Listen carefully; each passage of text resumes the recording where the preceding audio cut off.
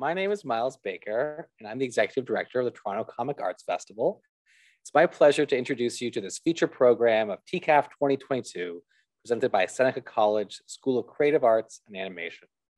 For the next hour, it is my hope that you will be delighted, as I was, watching this intimate conversation between Neil Gaiman and his longtime friend, Mark Askwith. Neil Gaiman is the author of many books, including the graphic novels Sandman, Chivalry, Violent Cases, and many, many more. We were able to catch him on his latest book tour while also supervising post-production on the upcoming Sandman television series. In his book, View from the Cheap Seats, Neil described Mark Askwith as the secret master of science fiction. Mark is a writer and producer living in Toronto. His writing credits have appeared from publishers such as DC, Image Comics, and Spider Baby Graphics. Mark broke into television projects with Prisoners of Gravity at TVO and was a founding producer of the Space Channel. In 2018, he was awarded the TM Maple Award at the Joe Shuster's for his many efforts in bringing comics to Canadians.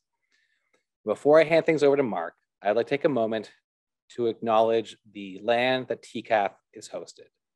The original caretakers of this land are the Anishinaabe, Mississaugas of the Credit, First Nation, Haudenosaunee, and Wendat peoples. The festival is hosted in territory that was the subject of the Dish with One Spoon Wham Bum Belt Covenant, an agreement between the Anishinaabe, Mississaugas, Haudenosaunee, and allied nations to share and care for the land. We also acknowledge that this area is covered by Treaty 13 with the Mississaugas of the Credit. TCAF makes this acknowledgement as a reminder that we are all treaty people, and we have a responsibility to take care of the land and each other. TCAF is also committed to increasing Indigenous voices throughout its programming this year and beyond. It's now my pleasure to hand things over to Mark, so take it away. Welcome, Neil. Great to see you.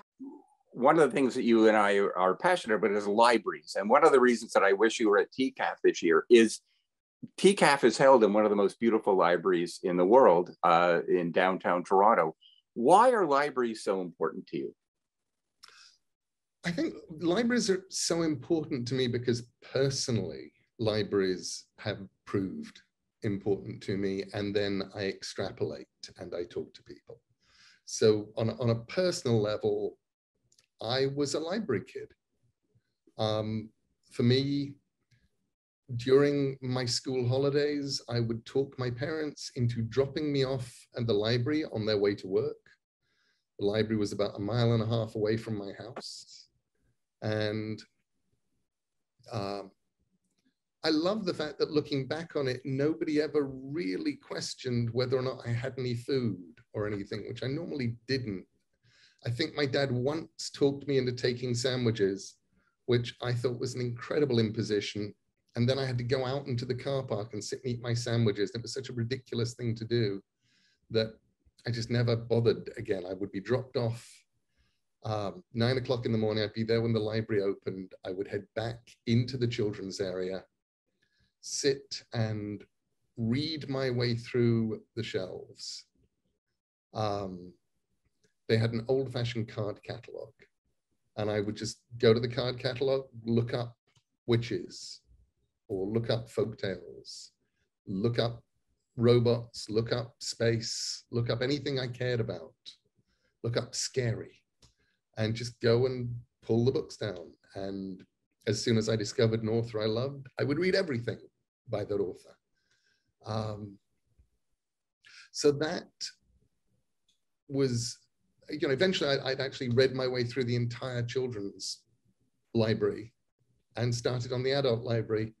And because they didn't have a subject index, I tried just starting at A, and that didn't work very well. Adult libraries, I discovered you can't read your way through an alphabetical order, but I did try. And for me, dealing with adults who would listen to me when they're talking to a 7-year-old or a 9-year-old, and I'm getting to order books through them on the interlibrary system, just things they didn't have, or I'm talking to them about where we were trying to figure out, I remember, who the author of the Alfred Hitchcock's Three Investigators series were for ordering some from other libraries so that I could read the entire series. And it was a real thing. So for me, libraries were personally important. I wouldn't be who I am now if I hadn't have had those libraries. And then later, as a young journalist, libraries became the places I did my research. Libraries became places that you could go to a library and work, and it didn't cost you anything. And when you are a very, very broke young wannabe journalist, wannabe writer, or even just becoming writer, that was important too. The idea that these were safe spaces was huge, and safe spaces that valued and curated knowledge. And then I moved to America, and one of the people I would always talk to were librarians, and started to realize what I hadn't realized when younger, which is how much librarians do, how much they're responsible for. And also the way that things have changed. Now we're in a world in which so much is online. And if you are not personally online, how do you go and look for jobs? How do you fill in job applications? How do you get into the system? And how do you get into the system if all of this stuff is challenging for you? The places that help people like that are libraries. The places that give kids after school a safe place to go do schoolwork is libraries. The place that and they also do outreach to communities. They will have meetings of interest groups, of reading groups, of all sorts of things. There are so many things. And then they defend literacy. And, librarians, what I love is that they tend to be united wherever they are on the political spectrum by a belief that knowledge is important, access to information is important, and needs to be defended. So again, I get evangelical about libraries. They are, and I truly think they are the best of humanity. This is what, let me go just for a moment out into sort of giant big picture. Take a human being, a random human being, dropped on a desert island without much in the way of education or interaction with other human beings. You have somebody who will probably die. Maybe they'll stay alive. It would be good if they stayed alive. What they're not going to be doing is being part of a civilization. What they don't have access to is the knowledge of thousands upon thousands of years of accumulated people going out, making mistakes, recording their mistakes, coming up with ideas, seeing the world, recording that, passing that on. And the reason why I get to be in a fancy hotel room that looks a lot like a set right now is because knowledge has been passed on. Because we are more than individuals. We have actually access to information, to learning and mistakes. We aren't instinctive. We are not born as ants are, knowing how to, build ant hills or whatever. We come into this fairly fresh, and we have libraries. And libraries as shared information, libraries as places that can actually say, this is good information, this information over here is not really information. It looks a lot like information. But that's just like, you know, the toadstools that will kill you that look a lot like mushrooms. Actually, the stuff here, you know, that's not in the library because it's dangerous. Here, these things are mushrooms. And I think that's important too, just having somebody curating your information. We've been talking a lot about kind of things in general, and now I want to focus down on comics because, of course, this is the Toronto Comic Arts Festival. So throughout your career, you've really explored what comics can do in terms of narrative and visuals. What do you love so much about the medium? The power. I love the way that comics unite us in an experience, but allow us a level of control over the experience that we lack in television and in film. Which is to say that pure prose is a kind of magic. It's like telepathy. I write words, you read the words, or you listen to the words, or you braille-like touch the words, and you get that information and your brain decodes it, unfolds it, and builds worlds and people out of it. But the people that it builds are not necessarily consistent people. My Severian in the Book of the New Sun is not necessarily your Severian in the Book of the New Sun. My Smokey Barnable from Little Big is not necessarily your Smokey Barnable. You know, just picking two books at random.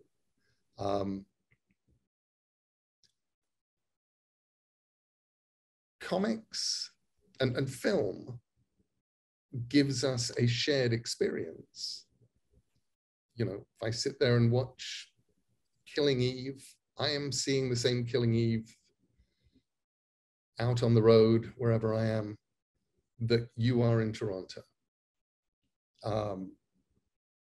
You know, I saw the same classic Star Trek that you saw, or the same Doctor Who. And that's shared, but I have no real control over it. I experience it as a viewer.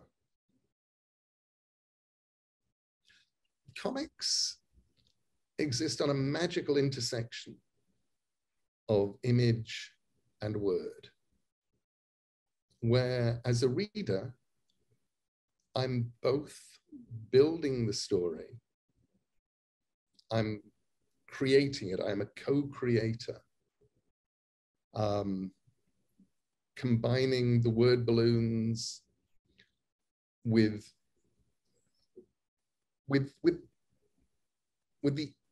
the gaps between the panels to build a story. I'm taking what exists and the beauty of what exists, and I am building a story along with you. And a story that I can go back and check things on. I can, you know, I thought it was really interesting when I was show running the first season of Good Omens, and I was in the edit with Douglas McKinnon, who directed them and who has become my co-showrunner for season 2 and director. Because I would say to Douglas, you know, I do something in the edit and Douglas would go, they'll never get that. I'd say, well, they won't get it on the first viewing.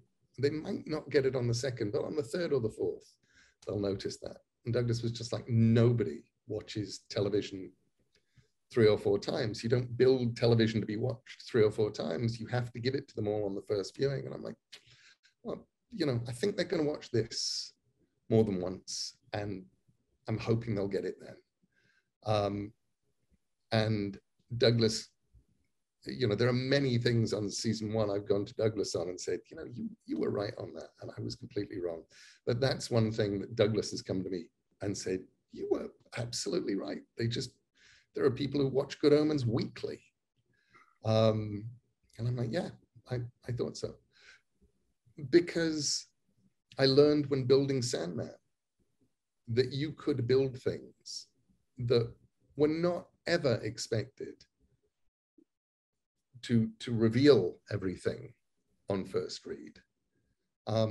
Possibly not even on second read, but the third time you went through, having the story in your head and details in your head, you could suddenly go, oh, that's that guy who shows up here. Oh my God, that's that thing. That's where that lands. I hadn't realized. For me, the first one to kind of do that was Watchmen. And then one of the things that I thought was so much fun in Sandman was that you clearly had learned from what Watchmen was doing. And but there are things like the bottle from Ramadan shows up issues way before Ramadan shows up at issue 50. And I remember not noticing that until I was rereading it. And I suddenly went, there's the bottle, which is kind of a really nice kind of pre-Easter egg. I don't know what we call those, but it was like one of those wonderful, delightful, oh, that's great. You know, that's a really leitmotif or a nice kind of setup for what was to follow. You know, if you go back to that panel, you'll see Prez's watch sitting there as well. That's what you see, because there is a lot of stuff that you tend to miss. As you were working on, so if we're going to get into Sandman as we are, one of the things that fascinated, like when you got into Sandman, it was a monthly comic. So you had to stay to that rhythm, production rhythm, if you will. What kind of influence did it being a monthly comic have on the kind of stories you realized that you wanted to tell? I think the best thing about having to write a monthly comic was I didn't know if I could write a monthly comic.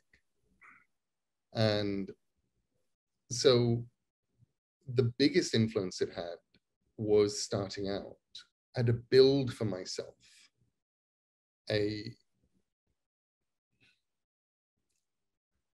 for want of a better word, a storytelling machine that would allow me to go absolutely anywhere and tell any kind of story, because I didn't know if I could do it.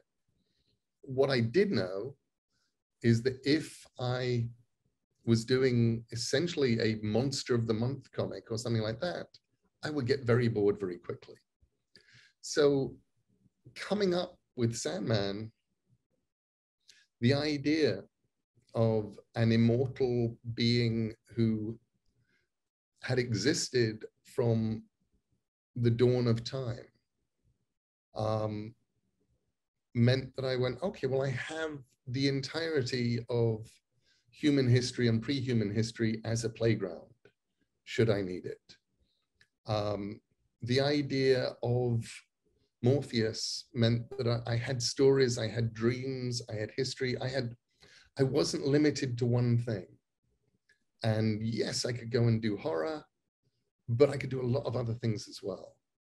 And that was there in the initial plan. And that was there because I'd never done this. I hadn't written a monthly comic. At the point where I was commissioned to write Sandman, I'd had published maybe 4 short stories. I'd had, I'd done Violent Cases, some outrageous tales in the Old Testament, a handful of Future Shocks, and Black Orchid. And that was my comics output at that point.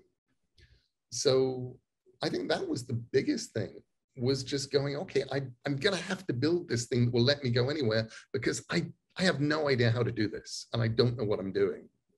So, but I do know that I get bored easily. And I do know that trying to do the same thing over and over, I will leave. I'll do it for a little bit and then I'll stop. So I have to be in a position of being able to just keep myself entertained. It's interesting too, because I'd like to talk about a specific panel that when you showed me some stuff from the television show coming up from Netflix, and it's the panel that's the splash page from the first issue called Sleep of the Just, and it's Sandman with the helmet on. That to me is such an iconic image of Sandman. Why did you want to start there, and what's that about, and why do you think it's become such a lasting image in Sandman? I wanted to start there. I mean, that was page 8 of the first issue, and you'll find it probably about, I don't know, 10, 12 minutes in to episode 1 of the Netflix Sandman. Because what was important was having no idea what Morpheus really looked like. We haven't seen the image that powered the first issue was the idea of a naked man in a glass box, taken prisoner and outliving his captors. Just being prepared, something so long-lived that he could wait until one day he could get out. And I knew that the first storyline was going to be the pouch, the ruby, and the helm, which meant that I wanted to put them right there up front. I wanted them to be very explicit. And I also wanted you to see this thing that could be alien. I didn't want you to look and go, aha, this is, this is our good-looking hero, or whatever. I wanted you to go, what is that? And so that really was why that image was important. One thing that's been very important to me and Alan Heinberg, to the directors, to the production designers on Sandman, the television series, is using the comics. Is going back and going, this moment is iconic. This is a real thing. We need to do that. And that hasn't been, I should say, me pushing them to do that. That's been everybody going, how do we do this? We love these comics. The point I relaxed, there's a moment in the first issue where you see the guards who are guarding the glass cage, and one of them is reading a copy of the Sun newspaper, and the headline is "Tug of Love Baby Eaten by Cows." And the moment where they were walking me through the props room, and I was very impressed by the helmet. I was very impressed by the bag of sand and the ruby and all of the things they showed me, but it was coming to a copy of the Sun, and the headline was "Tug of Love Baby Eaten by Cows." And I just thought, okay, you guys, you really are making Sandman, aren't you? One of the things that is so fascinating to me about Sandman is that you use different artists for different arcs. And that really, I think, in many ways opened things up. I don't know if it opened things up for you as the writer, but it certainly for me as the reader was really one of those unexpected things. You didn't know what the next issue would be. So why did you choose certain artists for certain arcs? For example, Charles Vess doing the wonderful award-winning story that he did. So first of all, that wasn't the initial plan. Nobody had ever done that before. The plan was Sam Keith and Mike Dringenberg as an art team, and we would have done the whole of Sandman together, like Steve Dillon on Preacher or whatever. It just would have been one artist. Sam was miserable.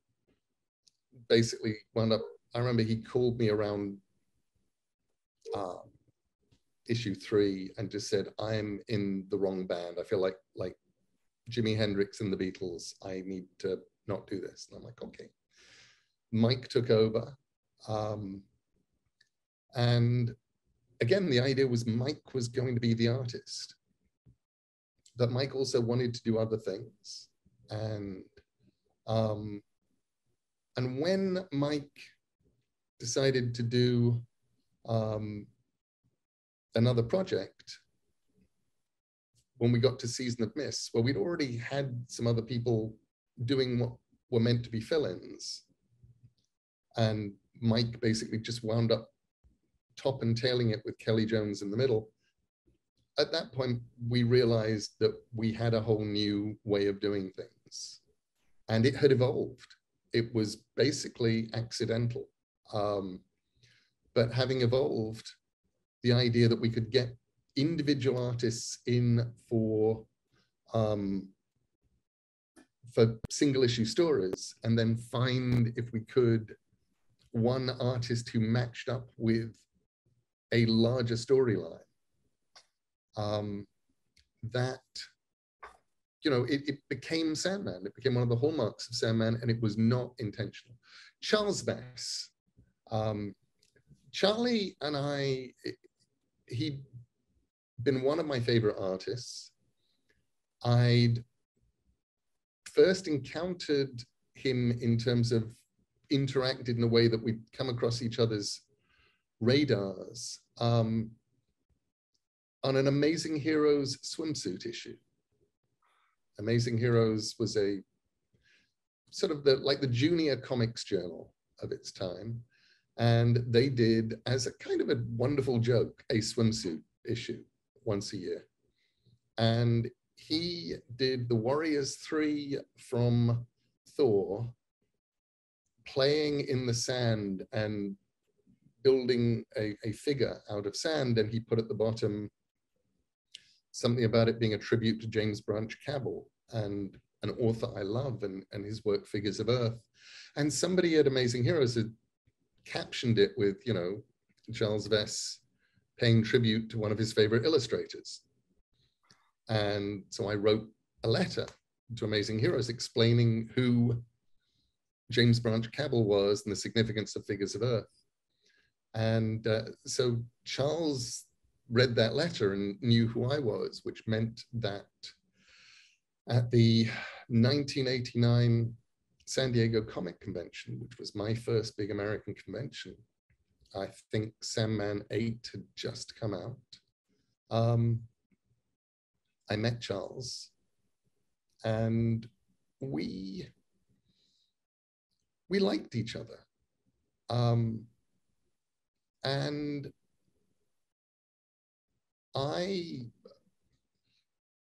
there wasn't a plan to work together at that point. There was just a small mutual admiration society. I think because of my letter, or because he met me, he started reading Sandman. And because I started saying, I think, you know, I'd love you to do something, and discovered that he liked it. I think he hadn't picked it up initially because he thought it was horror, and Charles Vesses don't like horror, but he loved whatever Sandman was. And then I had his donning Starblaze illustrated Midsummer Night's Dream already. After I wrote Sandman 13 from Michael Zulli, I knew that I was going to be doing Midsummer Night's Dream one day and The Tempest one day. And got in touch with Charles and just said, I want you to draw Midsummer Night's Dream. Would you do that? And he said yes. And I was the luckiest boy in the world on that one. And it was the hardest issue to get through. And I remember while I was writing it, basically beginning the script with a little thing that said, okay, this is either going to be the one they always remember, and it's going to win awards, and it's going to be loved, or it's going to go down in history as one of the great missteps of comics. And when comics fans get together and they'll say, you know, you think the Hulk versus the Thing 3D pop-up comic was a stupid idea. What about the Gaiman Best Midsummer Night's Dream? And that will top everything. And I knew it was going to be one or the other. Karen, my editor, didn't know Shakespeare from sausages and didn't really know what I was doing. So it was the only script I ever handed in on Sandman where she was just like, I don't see what the emotional heart of this story is. You have to change it. And out of 75 issues of Sandman that Karen edited, it was the only one she ever sent me back to do any kind of rewrite on that ever went to essentially second draft, editorially guided. And she just said, I don't know what the emotional heart of this is. Please, you have to find that for me. And I wound up rewriting and writing essentially the scene with Hamnet, Shakespeare's son, backstage, just talking about his emotionally distanced dad and how everything that happened in a story. And that, you know, if something happened to Hamnet, his dad would just write a play and call it Hamnet. And of course, Hamnet would die and Hamlet was written. So I wrote that page, and I think that page is the heart of that script. And it was magic. And we got very, very lucky. We got Steve Oliph's beautiful, magical coloring. Steve just did amazing things.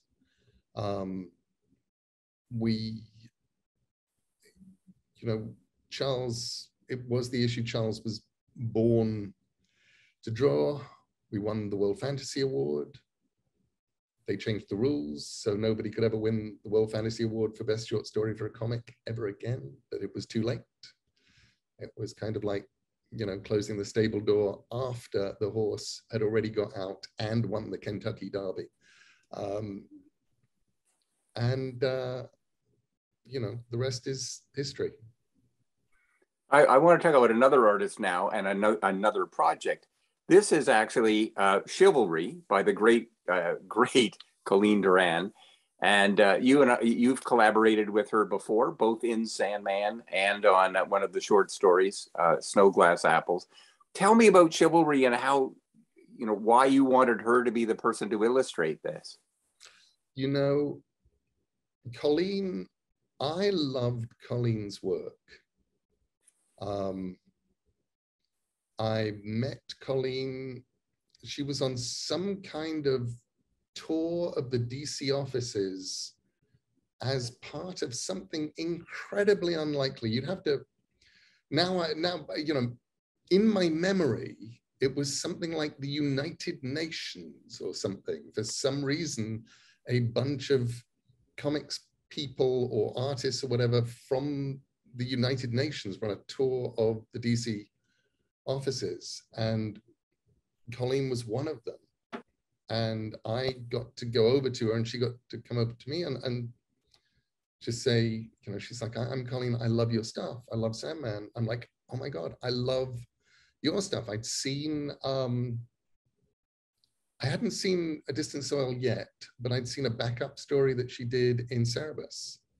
And I just went, oh my gosh, I love her storytelling. I love, you know, her people. And I said, would you draw a Sandman?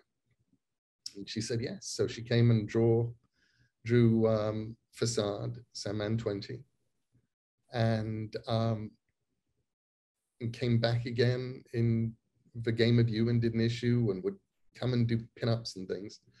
And when I wrote Chivalry, the short story, I faxed it to her because that was how we all communicated back in those long gone days. We faxed things. And I faxed her the story. And she called me up and just said, I love this. I would love to, you know, oh my God, I see it in my head. It would make an amazing comic. And at the time, it wasn't the kind of thing that you could have got published as a comic, and we weren't really thinking about it. By the end of the 90s, it had been bought by a film company who had exercised an option in a sneaky kind of way. And I no longer had the rights to it. So I loved the idea of it becoming a comic. And back then it could have become a comic, but I didn't have the ability to get it turned into a comic. And about 4 years ago, the person who had optioned it wound up essentially going to jail, and I got the rights back. I was managed to reclaim the rights to my short story that I thought long gone forever. And Coraline, who had never let go of the idea that one day I would get the rights back and she would do Chivalry, said, okay, this is my time. And what she did, I think, was magic. One of the things that I'm amazed by on Trollbridge, on Snowglass Apples, and now on Chivalry is the way she reinvents the form very quietly in a very non-flashy, non-splashy, non-in-your-face kind of way. She reinvents comics. And I say that as if she's not being noticed for it. You know, she won all of the awards for Snowglass Apples because I think people realized what she was doing, and her peers as artists got to look at this and go, this is astonishing work. I think Chivalry is even more astonishing. This is hand painted. This is this amazing, beautiful thing that reminds me at times of Pauline Baines's Lord of the Rings posters and Narnia posters and covers. But you know, it's so beautiful, classical, magical stuff. And some of them feel like tapestries. I mean, the form just feels like she's found a new way to kind of play with time and play with, I don't know what to call it, kind of a dynamic energy. You know, Coraline has been a survivor. When she started doing comics, there really weren't that many women drawing comics. There weren't many women writing comics. It was an incredibly male field. And she came into it. She's outlasted people who were appalling to her. She's been amazing. And she's also doing better work now than she has ever done in her life. And she started off really good. I mean, you know, you look at some of these splash pages in Chivalry, they could be posters, they could be tapestries, they could be giant paintings. All I know is they're outstandingly beautiful. We've been talking a lot about collaboration, and your work has been adapted to audio, stage, film. What are your boundaries in regards to adaptation? How do you mean? Well, how much do you give to your collaborator? How much do you keep to yourself and say, no, this is how I feel you should do it? Because my sense is that has changed. With someone like Coraline, it feels to me like you just said, you do your thing, I trust you, I know you can do it. And with other people, I feel that there is the specter of Neil Gaiman looming behind them saying, no, you have to do it this way. I think the key word is trust. And I also think these days trust has to be earned.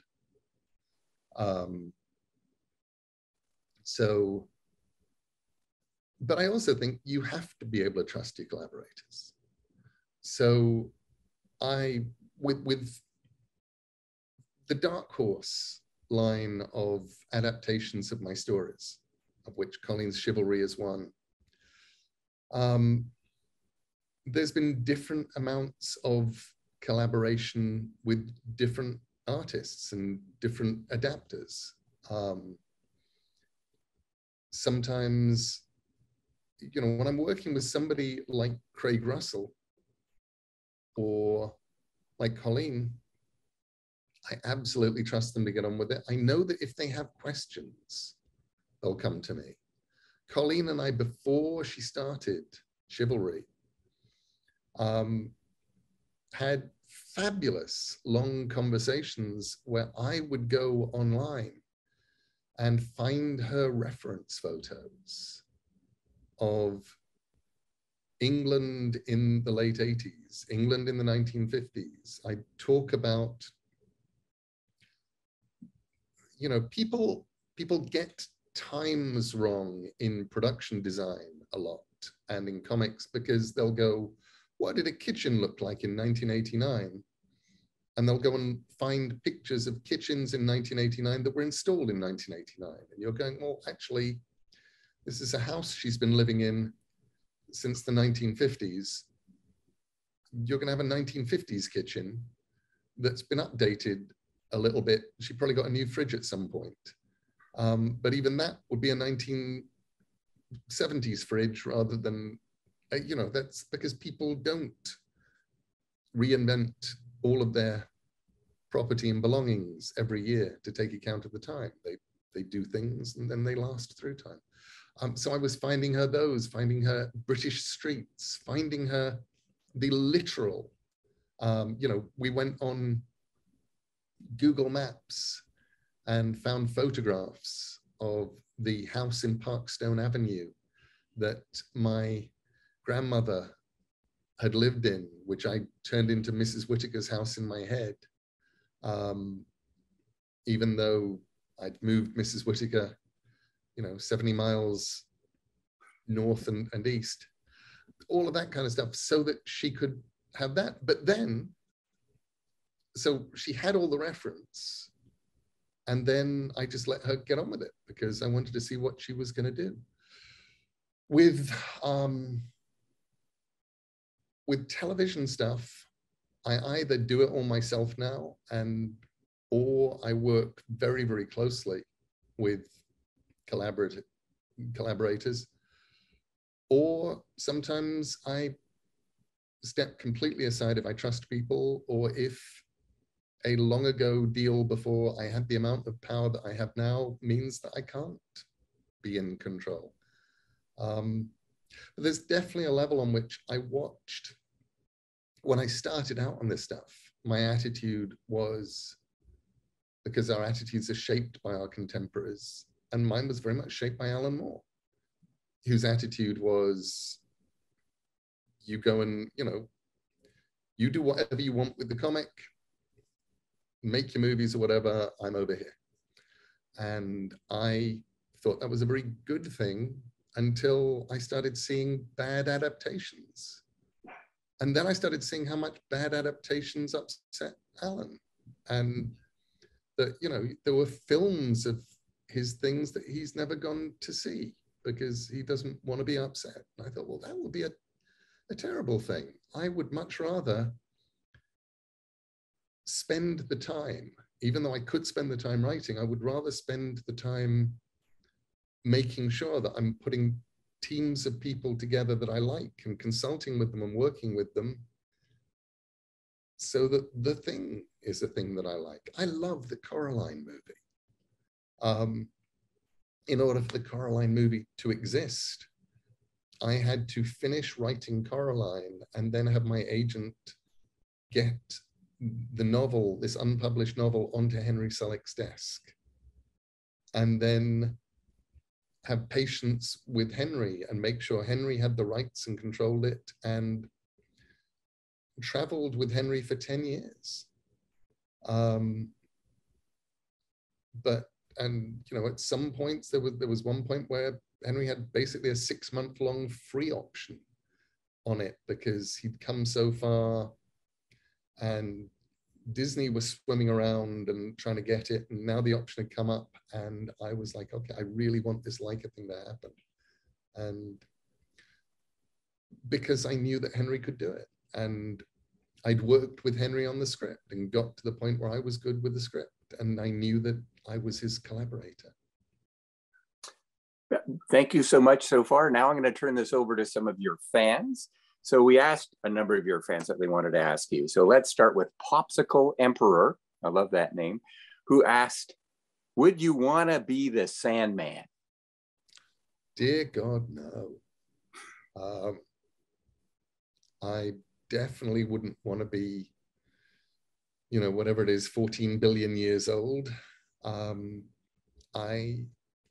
He doesn't really have a sense of humor. He has an outsized sense of responsibility and job, and he has a trail of wrecked relationships behind him, and wrecked relationships both in love life and for friends and stuff. So I hope that I learn better. But you're not going to spend time at balustrades looking out. I'm not going to stand there for 2 weeks crying. Even though occasionally I'd love the idea of just spending 2 weeks on a balcony having a good cry and feeling the rain and feeling really sorry for myself. No, I wouldn't. And furthermore, though, what I love right now is that I remember reading that Leslie Charteris, who wrote the Saint novels, when Roger Moore became the Saint on the television show, Charteris wrote him a note that said, until now, people have expected me, when meeting me, to meet the Saint. And I hand that to you. You now get to have that. And as far as I'm concerned, now Tom Sturridge gets to, I've spent 3 decades disappointing people who thought that they were going to meet Morpheus and just met me. And now I pass that on to Tom Sturridge, who can be the person that people will expect to meet Morpheus and meet Tom instead. Lorenka asks, what kind of torch would you want future cartoonists to carry? I want future cartoonists not to rest on their laurels. I want future cartoonists to learn all they can about the medium. I want them to have read everything Will Eisner wrote and did about the medium. I want them to understand the past. I want them to have read and understood Understanding Comics, for example, Scott McCloud's seminal work. But then I want them to push things forward. I don't want them just to look at the comics of old and go, I could do that. I want them to take comics to new places. And I want them to do stuff that I could not imagine comics could do. That's where I want them to take it. J. Marshall Smith asks, have you got any advice on how to keep going in the long, discouraging stretches in creative work? No. Other than to say, if you don't keep going during the long, discouraging stretches, the thing doesn't get finished. It doesn't get done. It never happens. You always have a choice. You either keep going or you stop. But if you are creative, they say that sharks have to keep moving or they die. And you're a shark. You have to keep moving. So there's always a point where you will find yourself discouraged. There's always a point where you can't see the point in it. There's always a point where you have a bad day and you get up and you look at everything and, with with me, you know, I wrote 3,000 pages of Sandman. You cannot believe that every one of those pages was me going, yes, I'm writing Sandman, this is brilliant. An awful lot of them were me going, oh, it's another two people talking and nothing happening scene, and why am I doing this? And it's all awful and nothing's really happening, and the readers are just going to go away. And I know that I'm writing the kindly ones, and I thought it was going to be 5 issues long, and I'm now on issue 9, and the end seems no nearer, and I have no idea what I'm doing, but I just have to keep going. But you keep going, because if you don't, no one else is going to do the work. Elves will not come in the night and finish your novel for you. You can put out all of the glasses of milk for them that you want, and they still won't do it. I tried. So it's just up to you, and you get up feeling discouraged and miserable, and you write anyway. I find that the elves particularly like single malt scotch, but that's a discussion for another day. At G. Pike asks, and I quote, right now, I would just like to ask him to say something encouraging to trans folks and everyone else who is scared of what is going on in the world. I think we're all scared.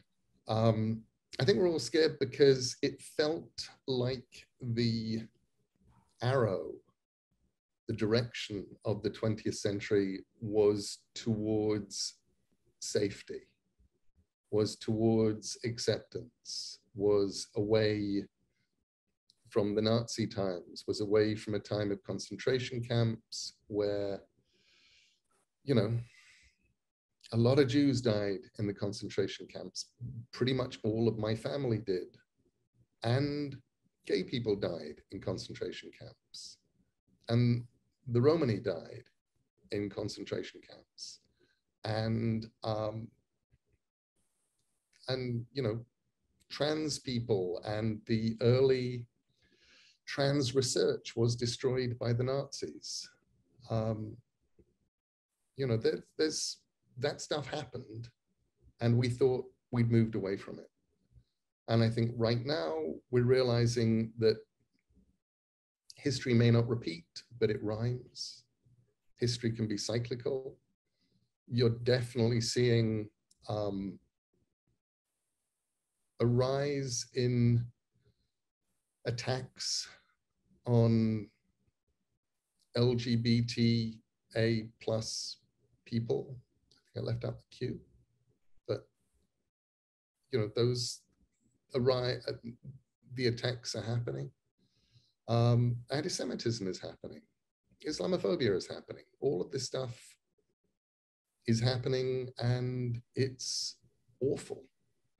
And I still feel that yes, things move in pendulum swings, but the giant arrow of history is with us. I think that some genies, once they're out of the bottles, cannot be put back. And I think the world has actually changed.